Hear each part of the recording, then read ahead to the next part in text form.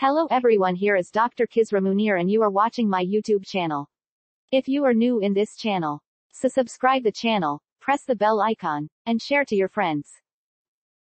In this sessions, I am discussing about another interesting topics for all pharmacy, medical and health sciences students.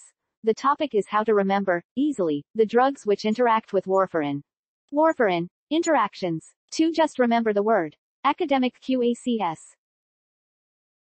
A means amiodarone, C means cimetidine, A means aspirin, D means dapsone, E means erythromycin.